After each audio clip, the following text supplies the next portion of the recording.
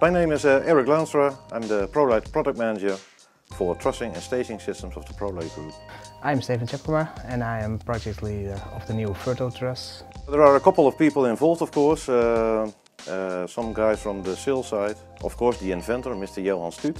Without the inventions of Johan, there would be no new coupler. Well, we've done several tests, water, sand, cola, dust. You need to know if it functions and if it stays functional when coming into contact with dust, with sand, cola, beer, you name it.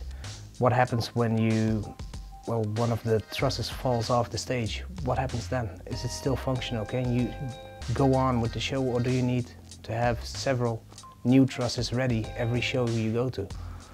Those are questions you need to answer to your customers.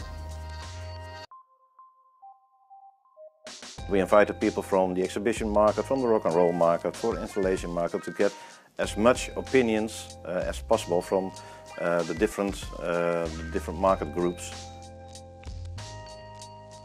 We have invited a couple of people who tested everything to get the first feedback back from them. Yes, you need the input of your customers. You need to know what your customers want and need to run their productions, to run their shows. With the feedback of that, we went back, of course, to the design table and did some redesigning based on also the input we got from those customers, and in the end came to this product.